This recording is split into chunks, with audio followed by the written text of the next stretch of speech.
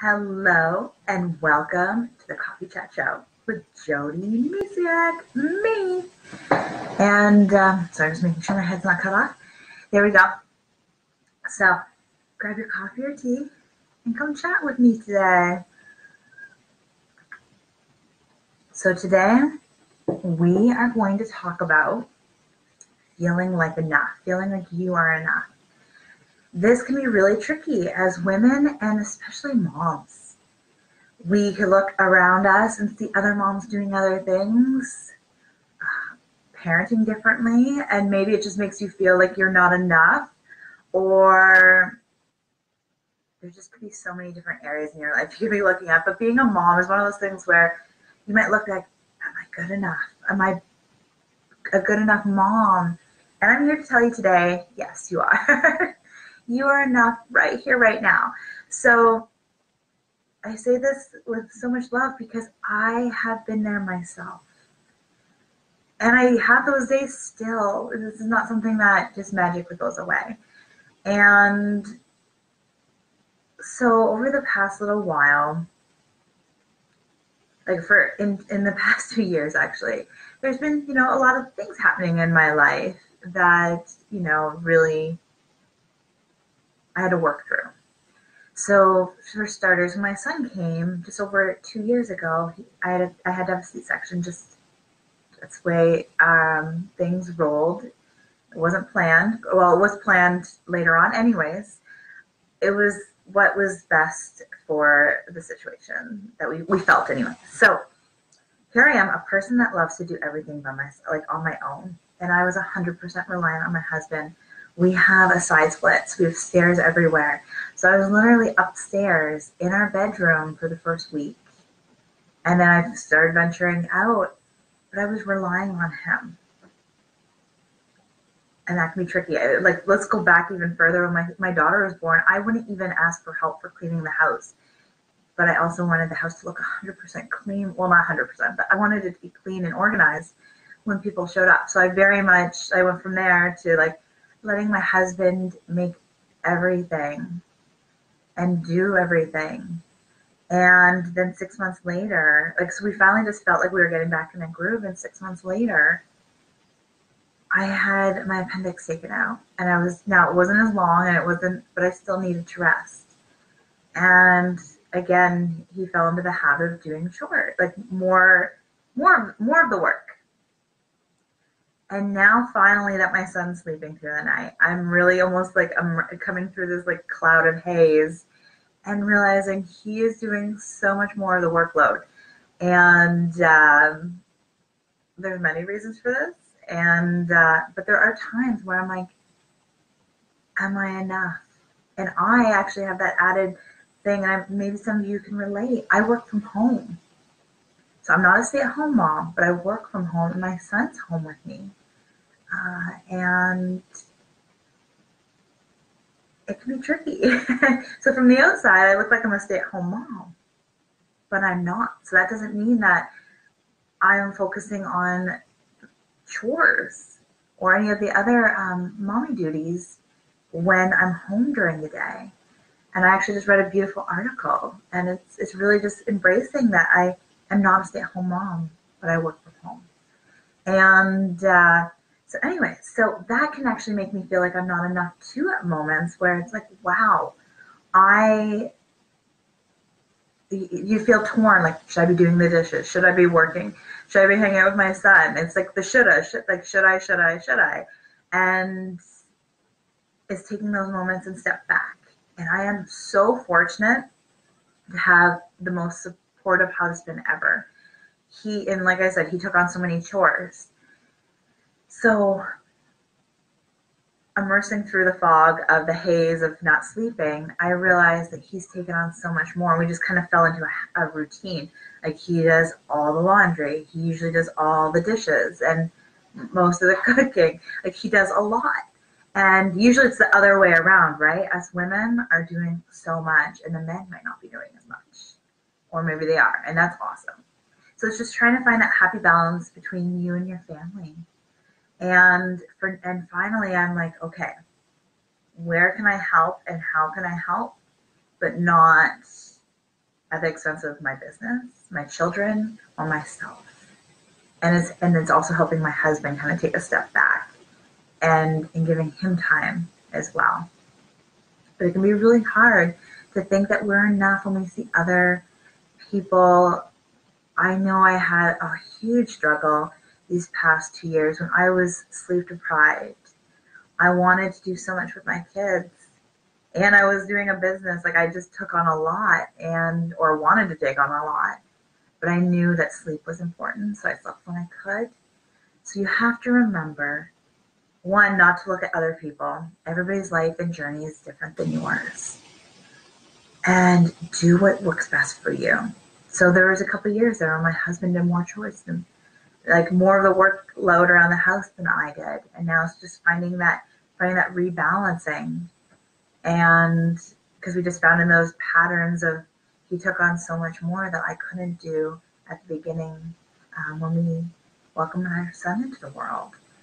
And it's just really rebalancing and figuring out, and it's having those conversations. So if you're on the other side of this, where you're doing so much more than others, or like than your spouse or partner, have that conversation. If my husband, I could just see he's taking on too much, but sometimes we don't notice that. So maybe you're doing too much. Maybe you don't feel like you're doing enough. Maybe you are doing so much, but you don't feel like it. And it's really being okay with where you are right now, making peace with where you are, and then go from there. So on the days, the moments that I have, like, wow, I'm not doing enough, or not, that feeling of I'm not enough, I'm not bringing my best self forward. Maybe I am not, but it's having that moment of, like, okay, I'm okay with where I am, making peace there. And it's like, okay, is this where I need to be right now? Is this, like, all I can take on right now? Or is there something else I can do where that is where I'm at right now? Where can I help out? Where can I contribute a little bit more to the family? And it's not pushing yourself thin, because for the most of you watching, you will most likely be on the other side, what my husband's doing, where it's almost too much. You're doing too many things, but you still might not feel like you're enough. And my husband and I are actually working on a very special project together. And I look forward to actually having this conversation with him to kind of get the other side of this conversation. And you will see more happening soon, but it'll be starting in July, where we'll really be sharing this with you. And yes, so it's making peace with where you are right now. And again, I'm here today to remind you that you are enough right here, right now. No matter what you are doing or aren't doing, whether you just don't feel like you're living up to who you are, you are amazing just as you are right here, right now. Being in this group, self-love is literally the foundation for everything. And where there's love, love just conquers it all. So in those moments of feeling like not enough, start focusing on things that you are doing. Focus on things that you are, like, focus on the things that you feel really good about yourself. Like, that's right, I did, I got my kid to school on time today, or I'm trying to think, like, just focus on, like, yes, I fed my family today. Like, it might not have been on time, but they had a meal on the table, like, things like that. Just, it's taking those moments. Like, maybe the laundry's piling up. I know in our house that happens often. And the dishes, our kitchen is very much a working kitchen. We're always in there making food, and it's okay. And it's just making peace with where you are. I guarantee that you are amazing. And it's just, you have to remember, life is a journey. And focusing on trying to be like a perfect mom will actually just stress you out. And following what other people are doing will definitely stress you out. So it's going within and really figuring out, what does motherhood look like for you and your children and your family? And really just figuring out what makes you you. So here on Coffee Chat, I actually talk a lot about, on the surface, like I really just touch the surface of topics. There are things that I can kind of do a general talk to. However, that's not all I do. I am a certified master empowerment coach, and I really work with emotions. Now, it can be tricky to portray that on Coffee Chat or anything else that I share, but I really do go a lot deeper than what I do and talk about here on Coffee Chat. Coffee Chat's designed to be fun, informative, and a place to kind of just chat, because sometimes we can feel isolated as moms. So it's a really good place to kind of connect, have a coffee. You get to see me in my home, and you get to stay in yours. And it's like a little coffee date or a gathering around coffee. And I don't go too deep on things. Now, there's definitely been some topics that I've talked into that go deeper, and I've definitely shed some tears as well here. But that's why I do one-on-one coaching. And eventually I will be bringing in some group coaching as well to make it, because I only have so many spaces available. But that's why I do coaching one-on-one. And at one point I was actually doing free coaching calls as well, where anybody could jump on the line and do coaching. And I'm hoping to bring that back at some point. But yeah, so I do one-on-one coaching. So if that is something that you're like, oh my goodness, I could really use, a deeper, to really connect with being enough. Like, I really would love to help you with that.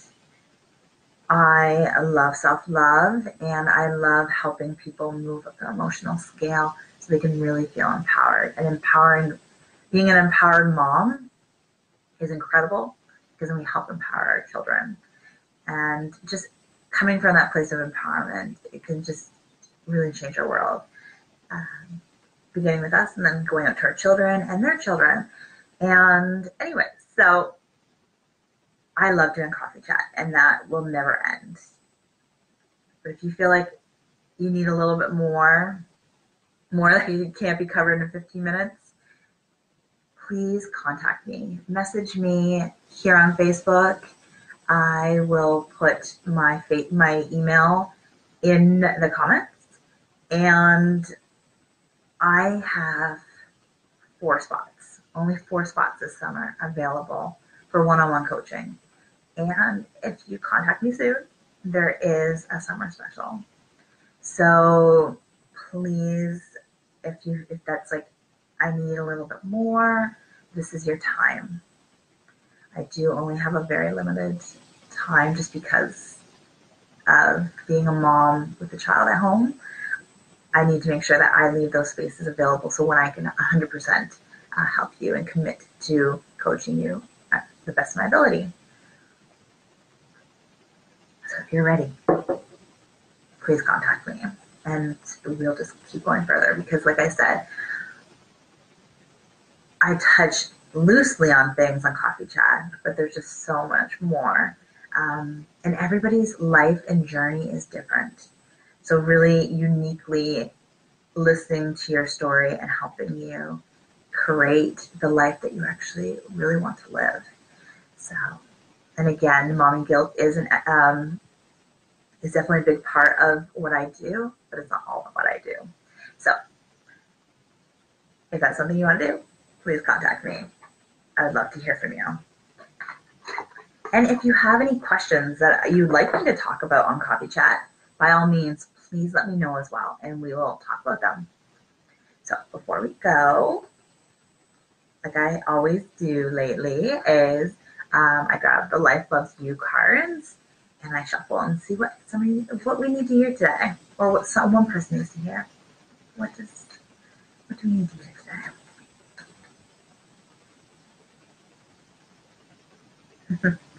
today? This is perfect actually for today's topic. I am open and receptive to love. Life is always trying to love you, but you need to be open to see it. Complete the sentence. I could make it easier for life to love me by. I could make it easier for life to love me by. Fill in the blank.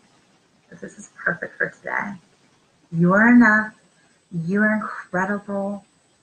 You are amazing. Life loves you. It's time to really embrace who you are too. I love you so much, guys, or all you mamas. Love you lots. I hope you have a beautiful day. Bye for now.